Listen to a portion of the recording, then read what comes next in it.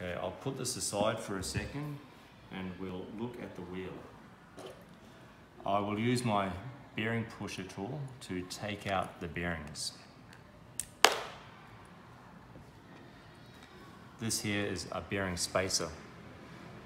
There's a bearing on this side and a bearing on this side. The spacer goes in the center. If you buy a pair of cheap inline skates, the bearings will be disposable bearings. That means you cannot take them apart and clean them. There is nothing wrong with that. They are fine for a first pair of skates. Those bearings are still good for a long time. The difference is these bearings, you can't really see in the video, but there is a small C-clip. I don't know if you will be able to see it. It's a very fine ring that goes around the red part of the bearing. You use a pin to stick in the hole and pop the C-clip out. It is very hard to see in this video. But when you take that out, you can remove that red piece and it gives you access to the inside of the bearing where you can add oil to the bearing and clean it. The cheaper ones, you cannot do that. On the cheap ones, dust and dirt will still eventually get inside. When they get slow, you have to throw them away and buy more bearings. But these bearings will last much longer. Okay, I'll put this aside for a second and we'll look at the wheel. I will use my bearing pusher tool to take out the bearings.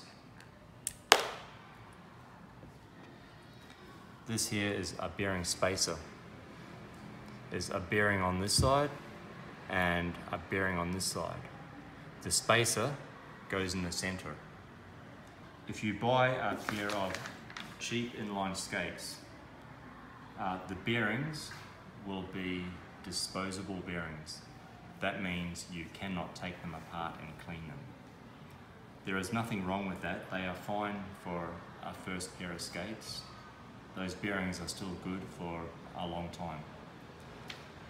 The difference is these bearings, you can't really see in the video, but there is a small C-clip. I don't know if you will be able to see it.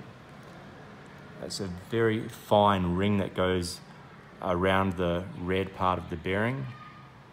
You use a pin to stick in the hole and pop the C-clip out. It is very hard to see in this video.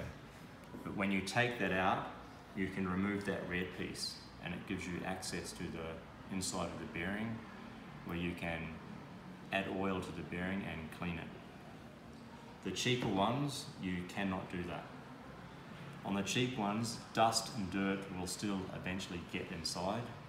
When they get slow, you have to throw them away and buy more bearings.